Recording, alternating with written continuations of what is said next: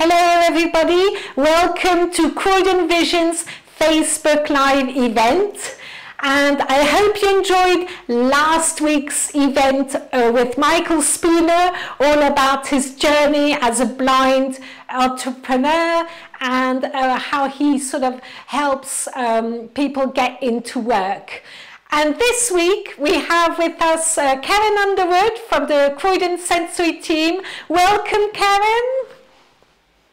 Welcome, Adette. Thanks, Adette. Yes, and we're going to talk today about mobility, about walking around and travelling around Croydon and beyond. So please do send in your comments, your questions, and I hope you enjoy our session.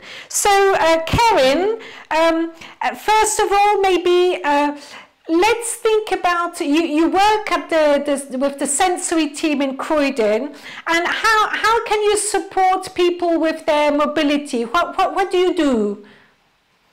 Okay, well, the sensory impairment team in Croydon, there is approximately 5 of us that work for it, and we're what you call rehabilitation officers.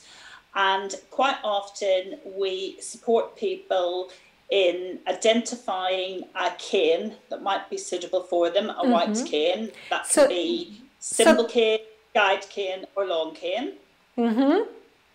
And then we offer them training to use that cane. So we will make sure before you go outdoors that you've got the basic technique for using the cane safely, and you've got the confidence to do so. And then we'll teach you routes that you may need to know. It might be a route to the shop, local shops. It may be a route to work. Yeah. Anything really that you use often. And that's really the role, part of the role of the sensory impairment team. Thank you, Karen. I must say that for myself, Greg taught me the route from my home to work.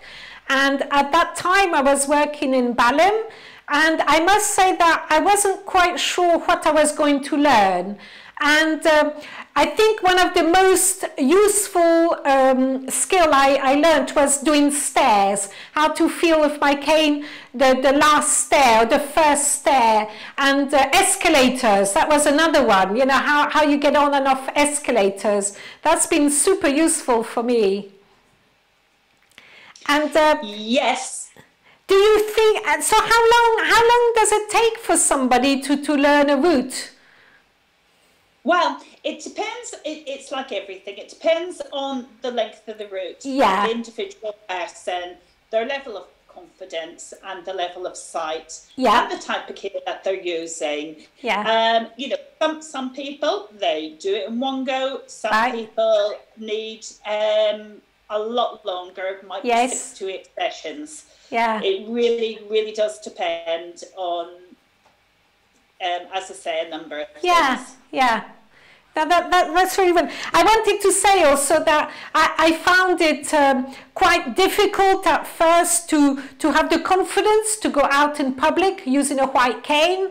It made me feel, you know, really self-conscious and a bit strange, a bit peculiar. I thought everybody was looking at me. How do you sort of help people to overcome that feeling? It's a difficult one. I think it's just reassuring, and I think what helps people to overcome it is their experiences once they start using it.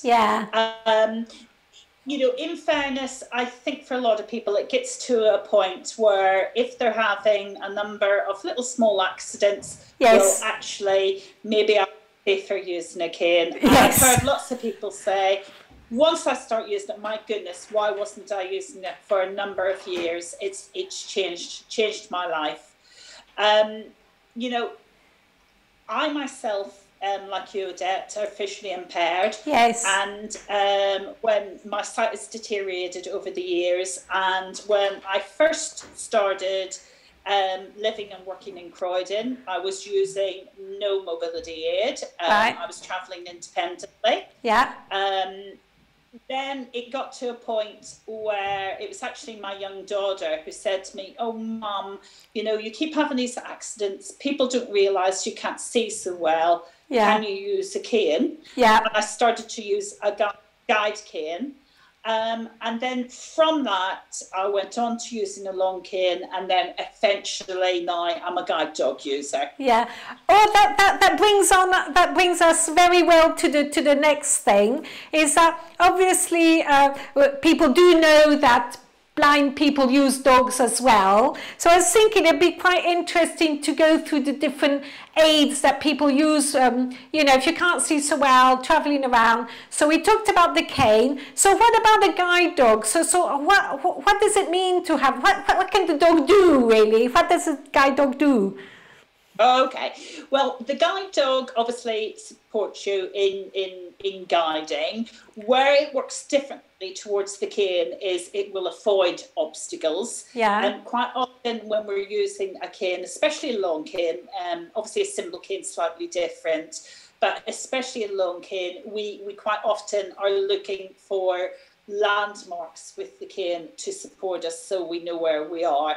And it will avoid you hitting the obstacle, but it will help you to identify curb edges and things like that. Right. The difference with the dog is it will avoid any obstacles and take you directly to the curb edge. Right. But you still need to know where you're going. It's not that the dog knows where they're going. They do get a little bit canny and used to that. You still need to know the route that you're travelling. Yeah, I think that's maybe one thing people don't realise is that they think the dog will know where to go, but actually the dog really can't read the map. It can't tell you where to go. Can't. And do you take your dog? Sorry, Adele? Karen, do you take your dog like on the train, and do you take your dog when you go on holiday? Does the dog, I mean, how far can you go with a dog, so to speak? Well, I've been everywhere with Ruby on every form of transport.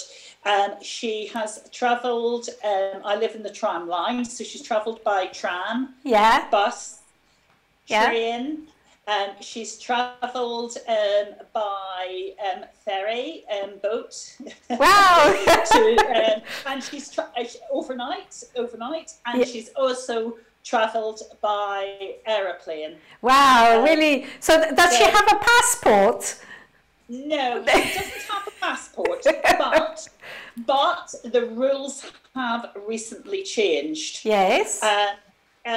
I was flying lots to Northern Ireland, which was still in the UK. Yes. And to be fair, I wouldn't, if I was going abroad to another country, I wouldn't take Ruby with me. Simply because, you know, it was for a short period of time. Yeah. It would have been unfamiliar routes and unfamiliar surroundings. Yeah. And so when I went abroad, I didn't take her. Now with Brexit, the rules have changed. Ooh. At the moment, assistance dogs do not have permission to travel without documentation to Northern Ireland. And it's changed also. No longer is a pet passport valid within the EU. You have to apply for a special certificate called an AHPA certificate, which is only valid for 3 months and gives you 10 days away. And you can only get it 3 days before travelling, and it costs £140. Oh my God. So Karen, when you talk about assistant dogs, do you mean like even like the hearing dogs and any dog? Yeah.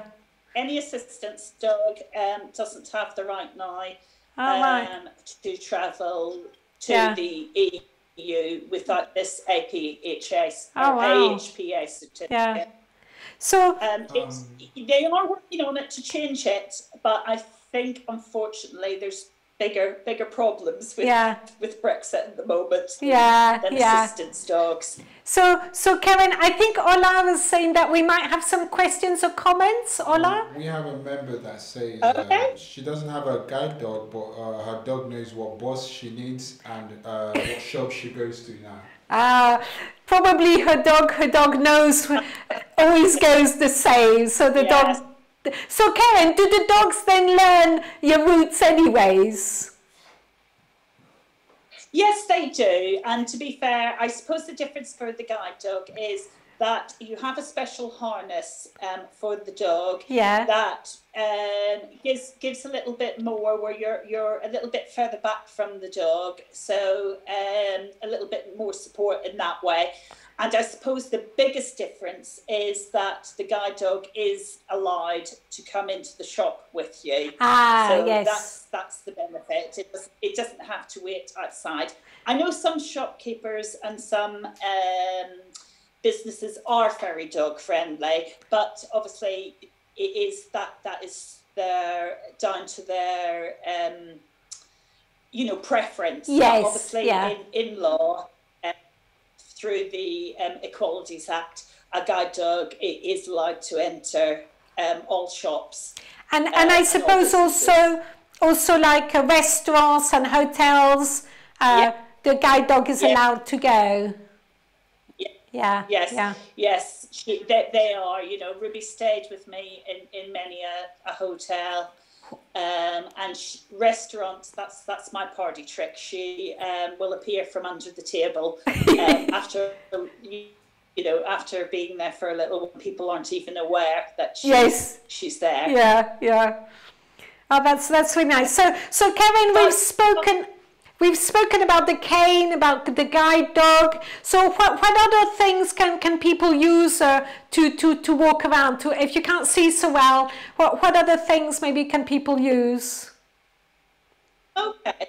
Well, obviously through the LPA clinic, a lot of people can use monoculars to support them with seeing bus numbers or reading the boards at stations.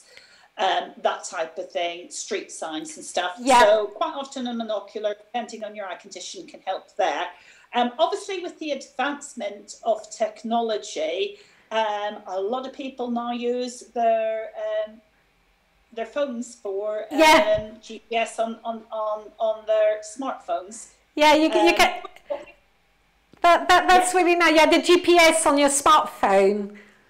Yes. And do you? Yes, there's. Do you, as a rehabilitation officer, Karen, would you show that to somebody, how to sort of use their GPS on their mobile phone? Yeah, of course we would. Ah, fantastic. Obviously, there's a lot of free apps out there, and then there's some that you have to pay for. I think, in fairness, though, Odette, that probably could be a whole session on itself. On its own. Yeah. Yes. Because there's so many stuff out there that's useful.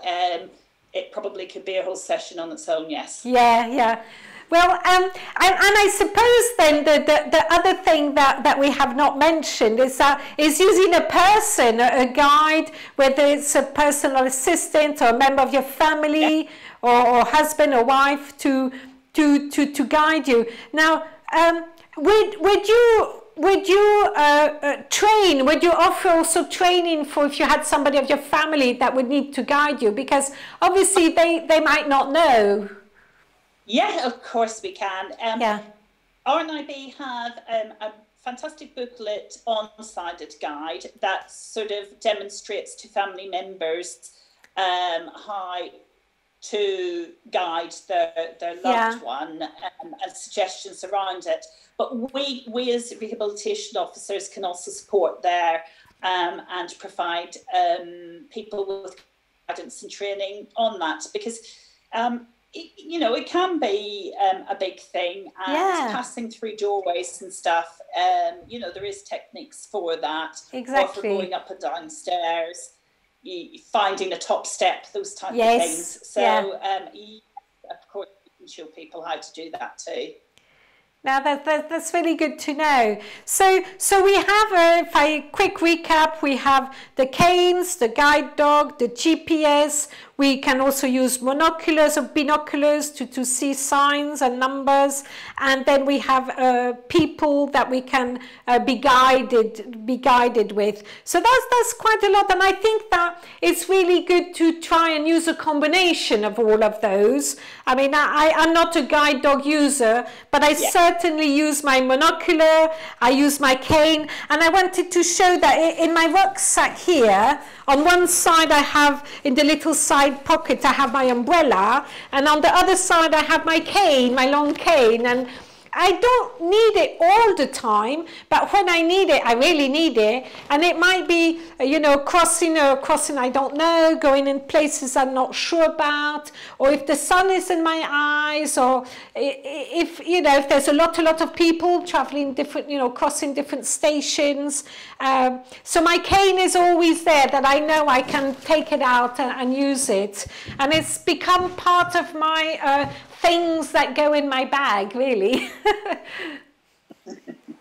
Yes, and then the other thing that a lot of people also can find helpful, sometimes helpful depending on the eye condition, is filter glasses. Oh, yes. And glare glasses. Yeah. Yes. Glasses. So that, yeah, so filter glasses can enhance the residual remaining vision you have. Yeah, it cuts off the glare. Yeah, I think we have a few comments. Ola, do you want to? Just I think a couple of questions and a comment. Okay. I have a question saying, who should you contact if a shop doesn't allow your guide dog in? And someone also asked, how, on average, how many times in a year does Ruby see the vet? And then someone else was saying something about having a lot of issues with taxi drivers and guides in London. Karen, did you hear that? Well, yeah, I think I did. If I start with the guide dog, it's really, obviously, if someone doesn't let you into a business or a shop without a guide dog, I'd say is to contact guide dogs, because they can support you in working with that business to try and give them training, really, and support, so it's in a positive way rather than a negative way. And guide dogs will do that on your behalf. Obviously, if you know, they are being particularly difficult and are breaking the law, you can take to court, and RNIB and guide dogs will help you do that, to obviously. Yeah. That's the last resort. Yeah. And what about the question about going to the vet? How does it work if you have a guide dog? Did you have to pay? Okay. No, you don't. Guide dogs are fantastic as an organisation in some ways, not always, but the one thing they will do is look after the dog from birth to death. Right. And as an owner of a guide dog, they will pay for the guide dog's food. Yeah. They will pay for the guide dog's vet bills, and they will pay for all their injections and their medication. And you have a little health book that you take with you to the vet that they fill in. And realistically, for their health checks, that's twice a year. They get obviously their booster injection once a year, but obviously you have to upkeep their flea treatment and their worming treatment. So you go twice a year to the vet. But guide dogs pay for everything. Oh, that is really good. Now you'll have to. It is. Now you'll have to give me the third question again. The third question, it was the vet. It was we had about the shop. Oh yes, taxi drivers. It was that. So some taxi drivers in London don't really like you to go into their car with a dog. Yes, and you know that I have had those difficulties. Yeah. You know, always when I book a taxi a private taxi. I do have a taxi card as well, but we'll get there. Yeah. I will inform the controller that I will be travelling with the guide dog. Yeah. Now, they shouldn't refuse you to take a guide dog. That is against the law. It's against the Equalities Act. But again, not all drivers are aware of that. Now, I've had some situations where they've had to get in touch with their controller, and the controller has told them you have to take it. Obviously, lots of people have had situations where they've refused. Obviously, people like the BBC with Guide Dogs Association and stuff have done a lot of work on that in trying to point that out. But again, you can report that to the local authority licensing, because a taxi driver's license may be removed if they are refusing to take guide dogs. Now, they can get an exemption certificate, because obviously some people are allergic to dogs, but they have to have a medical reason. A medical reason, and that has to be got through their GP. Would you recommend, when booking a taxi, to actually mention, and by the way, I have a guide dog? I will always let them know that, because at the end of the day, I don't want to be facing confrontation. Exactly. I want a taxi driver that turns up, that has a little bit of sight loss awareness and is friendly towards my dog. There's nothing more awkward than someone coming and you having to argue with them and then still get in that taxi. So I'll always let them know. You know, sometimes it's just a little bit of education. Not everyone is aware of what a guide dog is. And basically about, you know, the Equalities Act and the Transport Act. So, you know, it is just you know, I'm never I always try the educational route and the friendly route first, before getting a little bit disgruntled. And do you think that taxi drivers have become better than they used to? Do you think that it's improving? Is it? It's just hard to say. It's hard to say. It's hard to say. I've had positive experiences, but I've had negative experiences. I've never got to a situation, because I do warn them beforehand, where my guide dog has been completely refused. But you know, once I had a driver turn up, and I said, he basically jumped back into his taxi, closed the door, wasn't even talking to me. And then he opened the door and said, oh, my controller says that I have to take you. And I said, but I let them know. It did say guide dog on it. I didn't know what a guide dog was. So, you know, but he was fine afterwards, and you know, I just went through with him about guide dogs, really, and how to Okay, very good. Now, moving on, we also wanted to, maybe Karen, if you could let our listeners know about, so what other support do disabled and blind people might have for just transport in general around Croydon and around London? Before we move on, quickly, just a question about, how long did it take you to form Unism with Ruby? So is there like a amount of time that it takes before you and how long does it take to form to get in Unism with Ruby?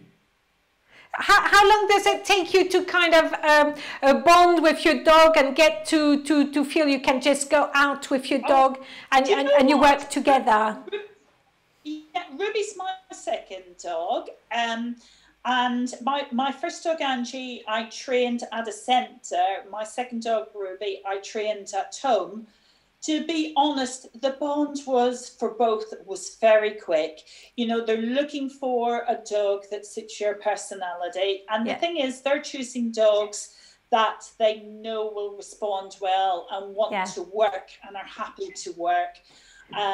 So personality-wise, you know, I wouldn't say it was immediate because, you know, it's new for everyone. Yeah. But the bonding was very quick.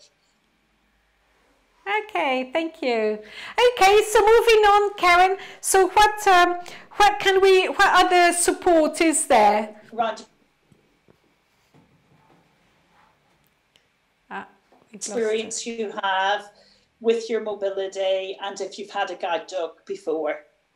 And that will depend, it depends on your circumstances as well. If you will do your first week or your first 2 weeks at a centre before going home, or whether you'll do your training at home.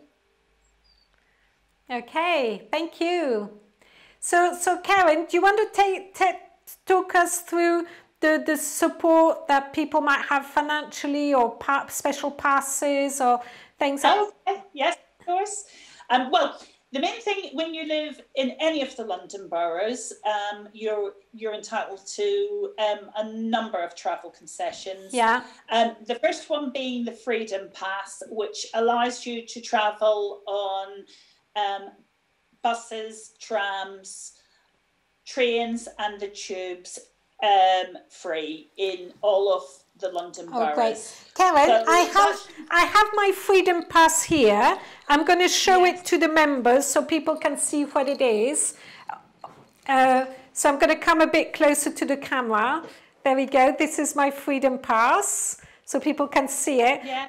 But what I found is that on several occasions, because it's in my pocket, especially in winter, when I go and get my gloves out, and my pass fell out of my pocket. So, oh dear. And it is such a palaver to get a new one. So what I've done is I've put a little ribbon around it, and I have bells on it, so that if it falls on the floor, at least I can hear it jingle. Yes. It's a bit peculiar, but it works very well. So there we go. That's my little trick for today. Yeah, bells can work well for a lot of things, actually. My mum-in-law has those on her purse. So again, if anyone tries to take her purse, the bells jingle. She's very safety conscious that way. Yeah. But no, it is a bit of a hassle, because I'll tell you why. On the back of your Freedom Pass, it actually gives you the number to ring if you've lost your Freedom Pass. Well, if you've lost it, the number's on the back of it. So it's always handy to maybe write it out on a separate piece of paper. The second thing is that they do charge you, if you lose it, £10 to renew it. So it's to be aware of that, and it can take up to 2 to 3 weeks to get a new pass, and they will expect you to pay on the transport during that time. Yeah. So it is a little bit of hassle when you lose it. There are some restrictions as well on trains. You can only use trains after 9:30. Yes. And again, it's only within the London area. It's at any time at weekends, but after 9:30 on weekdays. So that's something else to be aware of. But everything else, it's 4/7. Kevin, from West Croydon, you can use the overground, because that's considered like the tube, isn't it? It is. So that's 24/7. Yes. Yeah. Yes. And what I have as well is that to travel before 9:30 to go into London using the trains, I have an Oyster card, and I ask them to link my Oyster card to my disabled rail pass, so that when I swipe it, it still gives me the discount of the disabled rail card. Yes. And that's the good thing about the Oyster card. You can do it. You can link it to your Freedom Pass if you have to travel on the train before 9:30 on weekdays. It is fantastic that way. That's the brilliant thing now about technology. Really. Yeah. Yes. So you mentioned earlier as well, when we were talking about guide dogs, you mentioned the taxi card. What is the taxi card? Okay, well, with the taxi card, Again, this is something that all the London boroughs provide. Now, you can only get a taxi card if you're registered severely sight impaired, yes, blind. That's the only time you will automatically qualify for a taxi card. Unfortunately, if you're registered sight impaired, partially sighted, they won't provide one unless you have other physical mobility needs that prevents you from using other forms of transport. So the taxi card, what it does, it gives you a discount on black taxis for up to £8.90. It's the black taxis, £8.90 on the clock, and you pay the first £2.50, and the local authority pay up to £8.90, the remainder. And after that, though, the clock starts ticking, and you're responsible for the extra. Right. So it's really only good for short journeys. So you can't use several trips in one go? No, they will only let you have one swipe. You have to break your journey in Croydon. Other local authorities let you have 2 swipes. In Croydon, they only allow you 1 swipe. One. So you can use it to get to, say, if you were going to Croydon Vision, and then when you were finished at Croydon Vision, you could use it to go home, because that would be seen as 2 journeys. Okay, and you do only get a certain amount a year. So you can't totally rely on it, because you only get, it's better just for one-off things. Right, rather than having to rely on it totally. So it's just an extra support, It is an extra support. Some people think, it works well for them. Other people, it doesn't work so well. And I think it really depends where you live in the borough and the availability. I suppose, because if you have to pay the first £2.80, if your journey just costs you £2, then it's no point. No. Well, you won't get many taxis for that price. No. But to be fair, a lot of people say that actually they don't use the taxi card anymore. Using Uber or using a local taxi. So Uber, Karen, you wouldn't be able to use your taxi card with Uber. No. It's only the black taxi card. Well, not strictly. They do have contracts with some of the private taxi companies, but they always really look for computer cab first. It's really if a computer cab isn't available, or it's in an area where there isn't so many computer cabs. Okay, and then I think the next thing is the dial-a-ride. So how does dial-a-ride work? What is that? Okay. If you have a freedom pass, a disabled person's freedom pass, you qualify to apply for dial-a-ride, and you can apply online, or they do have an application form. It's again an extra benefit where it's funded by Transport for London, where they have special buses, look a bit more like minibuses. They also have lifts within these buses where they can pick you up from your home free of charge and take you to where you need to go. But there is restrictions to that as well, because they won't take you across borough.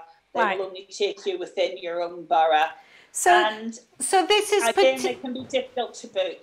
So this is particularly good if people have a wheelchair or a mobility scooter, because I suppose in those big minibuses they have the space for that. Yes, it is. It is. If you have other mobility needs, that's where the dial-a-ride can support you, and you can register independently for you just to travel, or you can register for you and a carer to travel. Oh, right! I didn't know you could register for two. But if you register for you and a carer, you have to always travel with your carer. Yeah. You can't just use it then independently. You always have to be with your carer. Right. I suppose if you need somebody to push you or something like that, there might be situations where, in fact, you wouldn't be able to, even if you were in a wheelchair, you wouldn't be independent. Yes. You need a bit of support. And one of the other restrictions is that it won't take you to hospital. Ah, yes. If you've got a hospital appointment, you can't use Dial-A-Ride to take you to your hospital appointment. Right. Because you may, they say if you can't use transport, you should be receiving support through your local sort of, I suppose, your GP to get to hospital appointments. So if people have hospital appointments but have mobility issues, they can ask for transport support from the hospital. Yes. Yes. And do you know if that transport? How about taking a guide dog in a hospital or at a GP? How do they let you do that? Yes. Okay. Of course they do. Yes. No. Ruby's been to hospital appointments. Yeah. And to GP appointments. Oh, wow. Okay. I quite regularly have appointments at the dental clinic in the hospital up in Guy's, and Ruby goes with me, and she's lies beside me whilst I'm having my treatment. Oh, excellent. Okay, now we're finding, Karen, that people who are self-isolating, people who have sort of been at home for a long time during the lockdown, are feeling quite nervous about going out again. They're feeling that, they might have forgotten their route, or they haven't been out very much all by themselves. Yes. What could we kind of do to support people? What could we...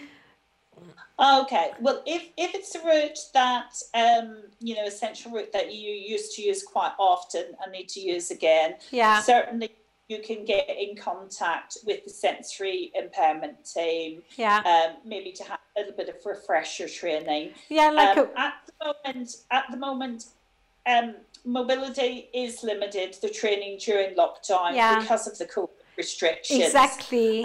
And at the moment, if it is mobility training you need, we'll only provide,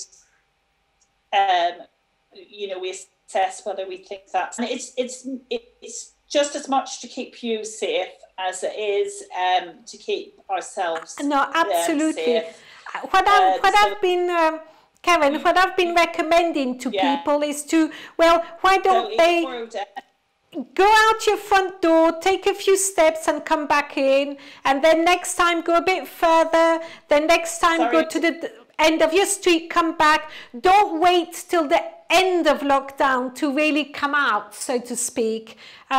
Maybe go around the block. I would say try and keep your cane skills up. Try and go out for that exercise. And make sure that even if it's just around the block, but make sure you keep your cane skills and your confidence. Your confidence up. I have still been traveling.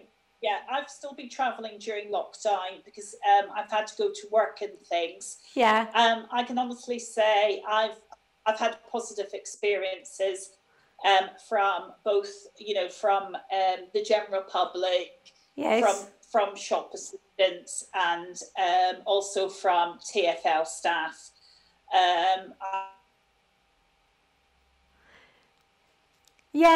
how did you find like going shopping? Because I found like going in a queue, because then the whole shop, the whole queues, their barriers, their queues. I mean, I couldn't really see the barriers where people were. Now at the moment they have suspended, because the other thing you can get if you're travelling in public transport with the trains and tubes, you can get assistance at the stations. And with that, they have suspended it at present, because obviously they have to look at the health and safety of the staff. but I have been told that is to start again on January the 26th. Oh, right. You can get, again, assistance at stations. Okay. And at the tube stations. So we could put that on our newsletter, that the assistant in sort of in stations should start again on the 26th of January. Oh, that's really good news. Yes. Yeah. And Karen, I was kind of... Yeah? And the other thing is as well, I was just going to say about if you've lost your confidence in travelling, TfL also offer travel training support. And they can also offer that during lockdown. So if you are doing essential route using TfL transport, such as the train or tube, they can give you support where they can take you through that route. Does that include buses? I'm not. I think they will include buses. Okay. But don't quote me on that. No. One. Okay. Yeah. But certainly trains and tubes. But I do think they do buses as well. No, they do buses as well. So they'll do your train, your bus, your tram. Disabilities also. Yeah. Oh, excellent. So they will, if it's just a route that you've been using regularly and then you've stopped using it and you just want a bit of support, you can get support from TfL as well. Oh, that is really excellent to know. Thank you, Karen. Well, I think we've come to the end of our session, and thank you, Karen, so much for coming on our Facebook Live and talking to us about mobility and travelling. It's really useful to know, and I think that when the lockdown will stop, everybody's going to be rushing out again. So it's really good to know what's out there, what support we have, and how we can help ourselves keep our confidence as well. Keep going out, keep sort of trying and do bits of your route to keep going. I think that's the main thing. And thank you, viewers, for your comments, your questions. Ola, do we have any other questions or comments from? Just one saying, are you able to describe your Freedom Pass? Am I able to describe my Freedom Pass? Okay, so my Freedom Pass is here. My Freedom Pass has my photo on it. It's got a number. It's got an orange bar on the left-hand side. And it's got other stuff that I can't see. It's a hard plastic card, so it looks like a credit card. And I have it in this sort of purple plastic wallet. And that's about all I can say. I know that people have been worried about the difference between disabled Freedom Pass and an old person's pass. And Karen, what do you know the differences? Are there any difference between an old person's pass and a Freedom Pass? No, there shouldn't be. Now, during lockdown, they did give restrictions on older people's Freedom Passes, and that was to try and discourage older people travelling at peak times to support with basically the COVID restrictions. Now, Croydon have, for some reason, when disabled people have reached the age of 65, reissued them with a disabled person, an older person's Freedom Pass rather than a younger person's, or rather than a disabled person's Freedom Pass. So it has caused some people with sight loss who are over the age of 65 some problems. Now, to be fair, I don't know if those restrictions have been lifted. I haven't checked for a while. And I think the other thing that is that people use their disabled freedom pass as a proof of disability. So when they go to museums or to Kew Gardens or different places, it's for them it's like a disabled, if you want, a proof of disability. Do you know if people can actually say, well, no, I don't want an old person's freedom pass, I actually want a disabled's freedom pass? Is it something people can ask for? There's no harm in asking. I think the more people who ask, the more likely it is to change. Okay. I'm not too sure. I have put people through who they said they will change it. Yeah. And then I think it got to a point where they stopped doing it because there was too much to demand. And obviously they'd already purchased the over 65 pass, but freedom pass. But I think the more people who complain and the more people that ask, then the more likely it is that they will refuse elections. Well, if it's something that people are very keen about, it's definitely something Croydon Vision can campaign on and try and influence, because I think so. We don't want to go around with 10,000 different cards. If we can use just one, it kind of makes sense as well. Yeah, no. To be fair, though, a lot of organisations also you do have to register beforehand that you have a disability, and sometimes they ask for proof if you're receiving things like PIP or DLA. So I think it's always good to check where it is you're going and where you're trying to get a concession. Yes. Because even just showing a freedom pass may not allow you to have a concession. No, sometimes you have to pre-register. Yeah, I think it's... Onto that point, we have someone saying his freedom pass is blue. It used to be orange, but it's not anymore. It applies after 65. Yes. And then Glenn's asking, is there someone you contact when you lose your freedom pass? Is it Freedom Pass, TFL, or your local SIT? It's not the local SIT. We have nothing to do with the freedom pass. It's travel services, but it's TFL. If you've already been issued and meet the criteria for a freedom pass, if you lose your freedom pass, it's TFL that you contact, and the number is on the back of your freedom pass, which I say doesn't help if you lose it. But if you Google it, it also comes up, and it's TFL you contact. Yeah. So if anybody loses their freedom pass, contact Croydon Vision, and we'll give you the number to phone, and we'll support you. Okay, is that it, Ola? Have we got all? Yeah, the rest is just some questions that other people are just answering. Okay, fantastic.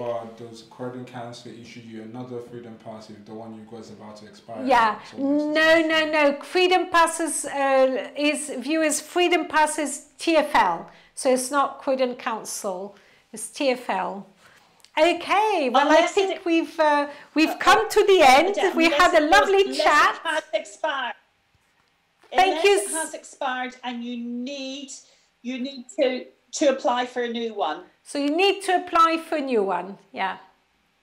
So if for instance it's out of date, and you haven't used it for a while, that would have been cancelled. So you have to start the process again, where you apply to travel service for a freedom pass, and then obviously they will look for your proof that you have a disability. So it's a travel service. If you last, yes, travel service, yes. Okay, excellent. So it's travel service.